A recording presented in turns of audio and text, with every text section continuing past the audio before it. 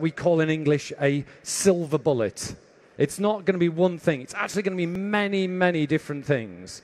So I'm really happy to be introducing, there's going to be 4 different people joining me on stage today.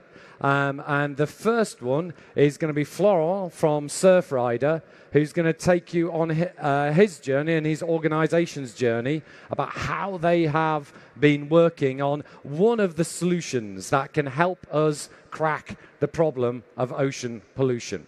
So I'm going to welcome Florent on the stage, if you'd like to join us, and if we'd like to welcome him on the stage.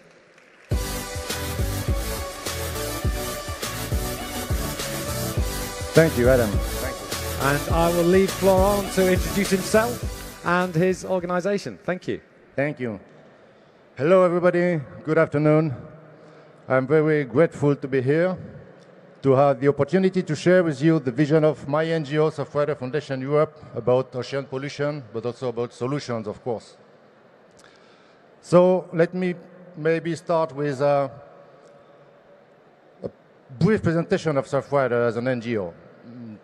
I'm going to really be brief, but I think it's important for you to better understand who we are, what we are doing, and maybe to better understand some positioning that we have and action that we are proposing also. So let's see if it, yes. My president loves to say that surfers is the only animal that when he comes out from the water on the ocean, he can speak, he can talk to others, he can explain what is happening and the pollution. And this is how everything started 30 years ago now. A group of angry surfers that decided to gather to get mobilized and that started playing a role as a whistleblower to raise awareness, to ask leaders, to ask citizens to realize what is happening, just to protect their playground as a first step.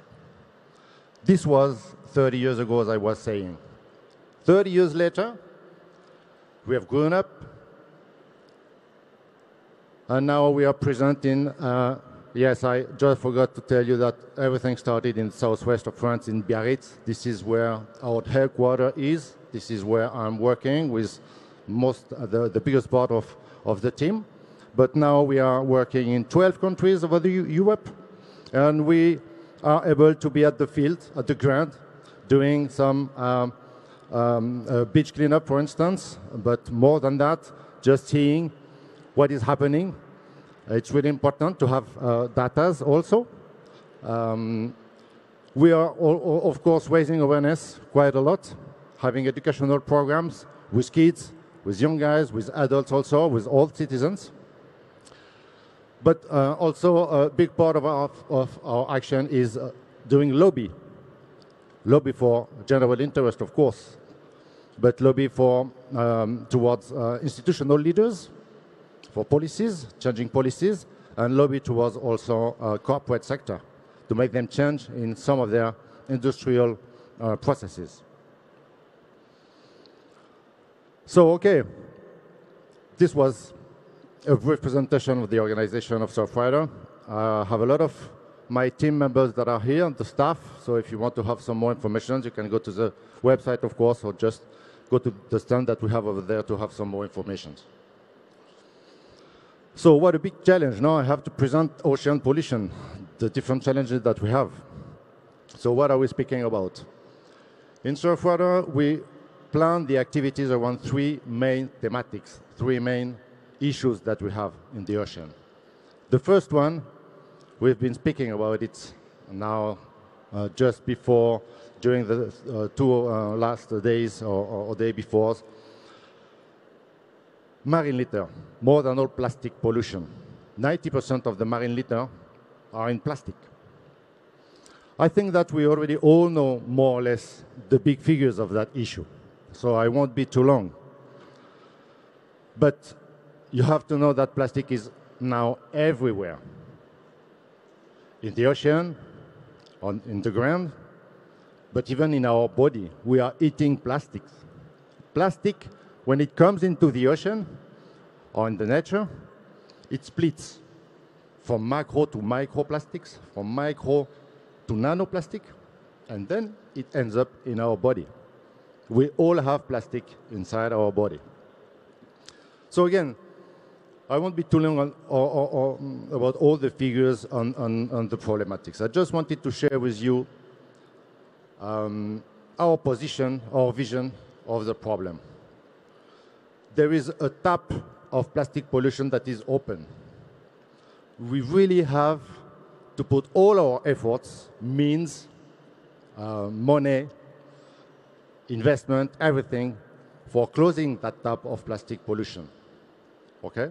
So cleaning the ocean, of course, it can be of a good idea, maybe in the future. But now we do think that we have to put all our effort, investment, and money in closing that tap of plastic pollution. The second thing I wanted to share with you is that how can we close that tap of plastic pollution? We have to go at the source. We have to stop producing so much plastic and consuming so much plastic. So the long-term solution is to reduce our production and consumption of plastic, to refuse plastic. Recycling, economy circular are also good things. But first, we have to refuse and to reduce the amount of plastic that we are producing and consuming. It's really important for you. We always say that the only good waste is the waste that does not exist, that has never been produced. Okay? This is the, I would say, the visible part of the pollution, of the ocean pollution, the solid part. But we also have, sorry, this is the most important kind of plastic that you can find in the ocean. But yes, there is not only that visible part of the pollution, you have also the invisible part of the solution. The pollution that you cannot really see when you enter in the ocean. We spoke just before of the microplastic, it's part of it. But also you have bacteriological pollution. We've been working on that issue since many, many years in Surfrider. We obtained a big victory in 2006. The European Commission implemented a new directive at that time regarding bathing water and asking and demanding all member states to have a surveillance program on that. And really we have a big improvement on that situation. A lot of local authorities and governments invest a lot in developing some sanitation plant and so on. And the quality of water is better. We still have some big issues in link with rainwaters and the runoff of rainwaters. I will come back to that a little bit later. But the biggest challenge, we think, for this invisible pollution is the chemical pollution. And when we go to chemical pollution, in fact, we do not have any data, really. We do not know anything, what is happening. You will find any single chemical molecule in the ocean. But is it dangerous for the ecosystems? Is it dangerous for human health? We don't really know. And you may have heard about the cocktail effect, of course, also, no? One molecule maybe is not really dangerous, the other one neither, but the two together can have a damage on ecosystems or human health. So this is the second big challenge when we talk about ocean pollution. And the third one, it deals with coastal management. We would love to have only this kind of coastal management, no? Of course, of coastlines. But usually we have a lot of urbanized areas on the coastline. Two problems. The first one, of course, if we have a lot of urbanized areas on the coastline, it has direct damage on the ocean because of the runoff of rainwaters, or as I was saying. It's the first reason of ocean pollution right now. When it rains, it comes down in the streets, it finishes in the rivers, it always ends up in the ocean. So it comes, this rainwater comes with chemical pollution, bacteriological pollution again. But there's another aspect, another issue regarding coastal management. It's in link with climate change. There's a lot of strategy and projects that are taking place right now dealing with adaptation to climate change or mitigation of climate change, renewable energy, to protect from sea level rise, these kind of things. It is transforming our coastline massively, and we are not really prepared. Even the citizens that are living on the coastlines are not really prepared. Even if they know it, they can admit it, but when it comes to a big change in their day-to-day life on the seaside, they don't want that change. And we cannot get opposed to this kind of strategy. So we have to maybe just make a surveillance and accompany these kind of projects to limit their damages on the ocean, on the coastline. So this is a big global overview of ocean pollution. I know that Adam was willing to have also our feelings about all that, no? Well, in part of that feeling is the same of that little girl, I guess. The message is really impactful, I think, because it's really simple. But it's really simple and it's the truth. I think we've been mistaken since many, many years saying that we have to protect the planet. No, we have to protect ourselves on the planet. The planet will survive to us. But will we be able to survive on that planet, and in which conditions? So this feeling of emergency is quite, I would say, pessimistic feeling. But on the other hand, I'm also quite optimistic. I'm optimistic, I think, first because it's my nature. I think I was born optimistic and I remain optimistic. And actually, I think it's quite an important quality when you are working in an NGO, no? When you think that you can change the world, you have to be optimistic. The second reason also is because things are changing and have changed all over the 30 years, but also in the more recent past. One example. 2015, it was COP21 here in Paris, and we had the first directive coming from the European Commission asking state members to reduce their quantity and the production of single-use plastic, and only some single-use plastic, not all of them. It was really disappointing for us.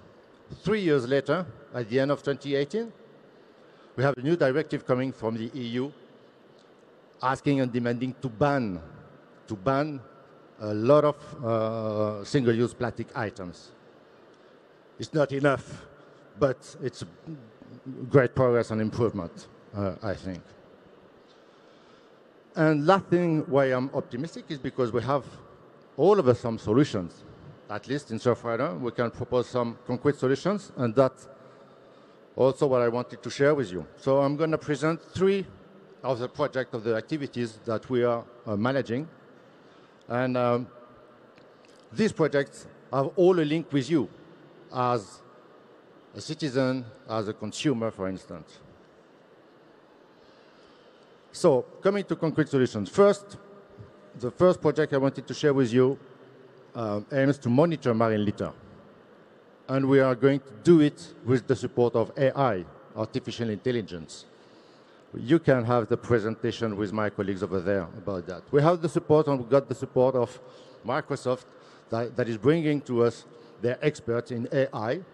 And why do we need this AI? We have volunteers. We are able to go in the rivers, do kayak, and see what is happening, take photos, pictures, and so on. But if we want to have a map of all the problematics in Europe, in all the rivers, we need their program, and we need this AI program, because after taking the videos, it comes automatically in that program, and we have the results of the quantity of litters in the different rivers. So monitoring is really important because it helps us when we go to the EU, when we go to the French environmental ministry, or even at local level. No, it's important to bring data. When we ask for change, when we ask for new directives, for new laws, they won't listen to us just because, I don't know, we are surfers or we are cool. They want data, and we have to bring them data. And also it's important to follow what is happening. Things are changing. New rules are coming, new directive. Do we really have an effect at the ground level? So this is why we have this kind of project. It's called Plastic Origins. And again, you can get involved in it by volunteering. It's really hard, no? You will have to go kayaking in some rivers near your house. So don't hesitate to contact us for that. This is the app. You can see just the way we can take videos just with your mobile phone, and then the program will automatically detect the different kind of litter that we can find. No? The final objective is to have this kind of map, not only for France, but for all Europe, maybe all over the world, and to present this kind of map to, again, European Union, local authorities, and governments. The second activity I wanted to share with you is an app. We already heard a lot of apps, and we are all developing a lot of apps. So why this one for us is important. I was saying we have a lot of activities and projects, raising awareness, educational programs. We receive some schools and some kids. We go to schools, we go to universities, and just sharing information, sharing our knowledge, raising awareness. But I think it's sometimes not enough. So we have also to help people go into the change and to change their day-to-day habits in some ways. No? This app is dedicated to that. You will find in that app 25 challenges to go towards a day-to-day zero-waste life. It's like, it's fun, I think. No? You can see your progression. You can also see how other people are improving. Are you following them or not? And so on. So you can compare your habits to others. And we already have about 100,000 users of that app. So please go to your app store, download it, use it, and share it with your friends and with your family. It's really easy, and it can make a great change and a big change on the plastic pollution in the ocean. And the last one, the last project I wanted to share with you, it's about shipping. Wow. Why shipping? First, you have to know that 80 to 90% of goods transportation all over the world is done by shipping, marine transport. And also, we've made a consultation about 2 years ago, I think, right now, and we saw that citizens are really in that wheel of having, I would say, information about what is happening on the transportation of the goods, of the products. I'm sure that you are all happy when you go to the supermarket and you buy a coffee coming from Colombia with fair trade label, with organic coffee or things like that. But do you have any information about the way it has been transported from Colombia to your supermarket? No. And in many, many cases, it has a huge impact, again, on ocean pollution. So we decided, is it a true photo? Yes, it is indeed. This is my colleague, Rainer, in Hamburg with his surfboard in the middle of thousands of containers. So we decided to work with that sector of shipping, with ship owners directly, with those who want to improve their way of doing their job. And we are in the process of implementing a certification program with them that will deal with all these criteria, I would say. So it's really large, really wide. It's tackle more or less all the different kind of pollution that comes from shipping transportation. We are doing that with the support of certification program that already exists in North America, Canadian, actually, Alliance Verte. So we are adapting that label to the European context. And the idea is, of course, to make ship owners entering in this kind of certification and to ask them to improve. It's not really a matter of being at the first level or the second or the third. yes, of course, the objective is all of them to be at the 5th level. But the idea is every year, to have an auto-assessment of what they are doing and to improve. And we will not only ask them for an auto-assessment, but we will also provide like an external assessment with a third part, external professional dedicated to that, to be sure that we have a real improvement in their way of doing their shipping. So that's what I wanted to share more than all with you. Just one more thing. We can hear a lot about tech and innovation and technology. It's really good. It's really important. It can bring a lot of solutions.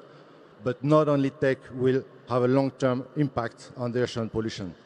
Also, your will, your involvement, your commitment. So please get committed and join the movement. It can be Surfrider movement, it can be Extinction Rebellion movement or other movements, whatever, but please join us on board. Thank you very much.